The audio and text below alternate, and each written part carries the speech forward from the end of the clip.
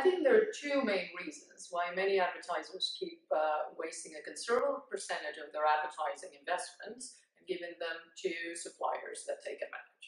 One is that advertisers measuring ROI attributed to their campaigns feel they're absolutely safe by keeping only the partners that are most profitable. Another one is that once they have invested in their business intelligence systems and organized entire teams to work towards certain KPIs, there is a lot of resistance to change. And this is even more so in organizations where performance advertising teams work separately from other marketing teams, such as branding. The reality is that investments that seem to deliver great attributed ROI often fade when you measure incremental ROI, that is, the actual incremental value they bring to the table. How can this be? I will need an example to explain that, but I will do that in a separate video.